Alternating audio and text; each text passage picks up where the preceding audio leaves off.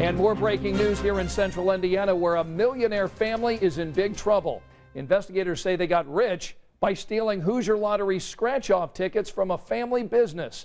We've got exclusive video from our crime beat reporter Steve Jefferson, who broke this story on Twitter, and prosecutors laid out charges today against the new millionaires.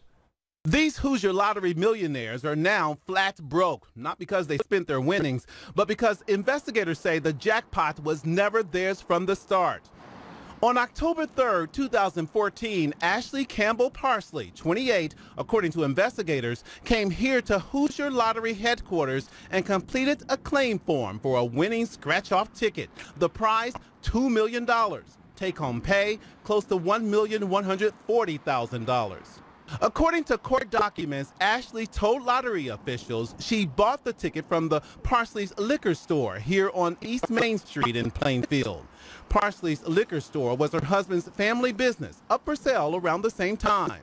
But investigators say they have surveillance video of Ashley, her husband, 29-year-old Joseph Parsley, and Joseph's brother, Jackie Parsley II, cashing in stolen scratch-off tickets at this nearby Marathon gas station in Plainfield.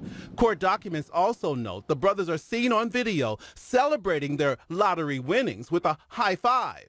Eyewitness News also learned that the Parsleys used part of their winnings to buy and renovate this home on Heritage Lake in Coatesville.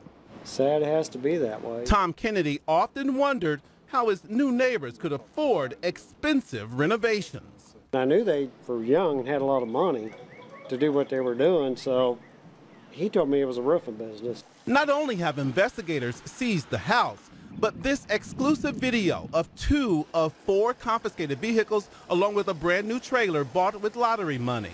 Now, Tom Kennedy wonders what's going to happen to the house next door. Well, I'd like to see it get it fixed up, and that's what it was in progress. So I was glad about that, but I don't know now. Here at the Hoosier Lottery are the ones who uncovered the stolen $2 million lottery ticket, and you can find out their reaction at WTHR.com to the long list of charges filed against the trio today.